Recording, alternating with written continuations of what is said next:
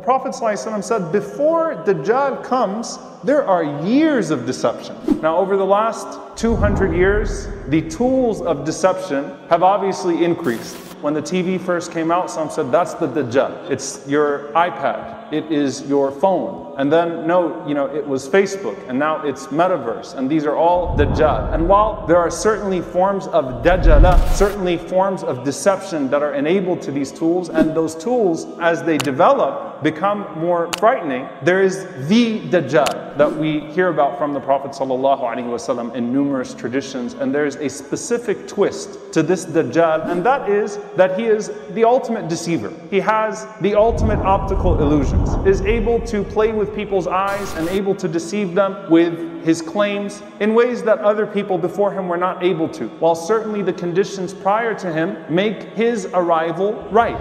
And what happens in those years of deception? The Prophet ﷺ said, a truthful person is called a liar.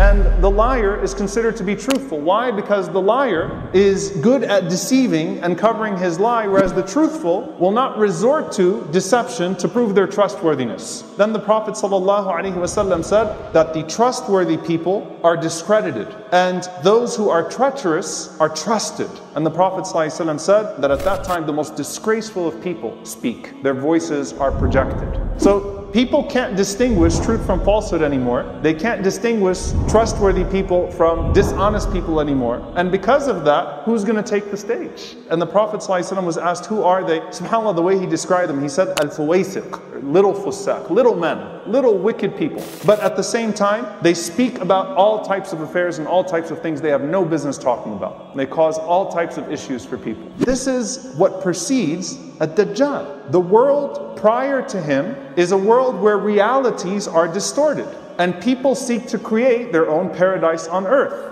Our sensibilities are lost, and our fitrah is compromised. Our natural goodness and inclination is compromised. And so people operate in a day and age prior to a Dajjal in vanity, and they can't see past their immediate surface level vision. And as people become shallower, the tools to distort shallow realities become more advanced. So people can't see beyond the movies and the graphics and the tactics and that stuff right in front of them. They can't see beyond that. But at the same time, they trust it more. And the tools by which you can distort all of that are becoming more advanced.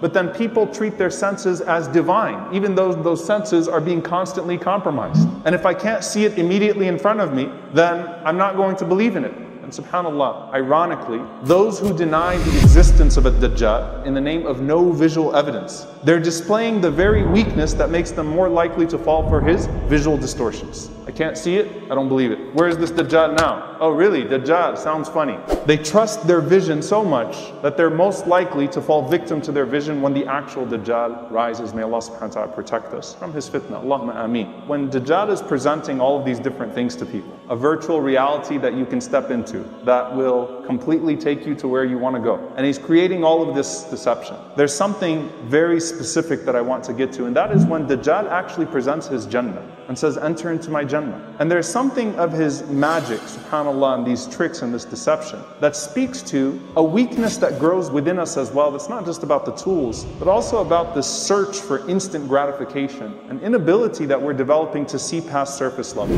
where people in general try to recreate themselves and their universe to fit their desires, and they don't think about the long-term consequences, they don't think about ethics, they don't think about what this is going to mean. So then what happens when this Dajjal presents his Jannah and says, here, you can escape, you can enter into this, and you'll have everything that you want. You don't have to wait for anything, just go ahead and step in. May Allah protect us. And the Prophet ﷺ said that he comes with Al-Jannah, the appearance of a paradise, and he said that his Jannah is actually fire. His paradise is actually fire. And in another narration, the Prophet ﷺ mentioned that he has these two flowing rivers, and there's no contradiction between the two. He's got these rivers of lava and burning and fire, right? And he's saying this is hellfire. And then he's got these rivers flowing, of musk and of milk, the image of which, he says, this is my Jannah. You know what the Prophet ﷺ said? He said, if one of you sees that, if you get into a situation where you're standing right in front of him, the Prophet ﷺ said, lower your gaze, close your eyes, put your head down and drink from the boiling water. And he said, I swear it will be cool water. His Jannah is not, and his not is Jannah. It's flipped. SubhanAllah, don't be deceived by what's being put out in front of you like that. And people have to ask themselves what motivations and weaknesses Dajjal preys upon that could be within us. The deception of Dajjal cannot happen without the deception of dunya and the deception of the devil. The allure of dunya is one of zinatul hayat dunya.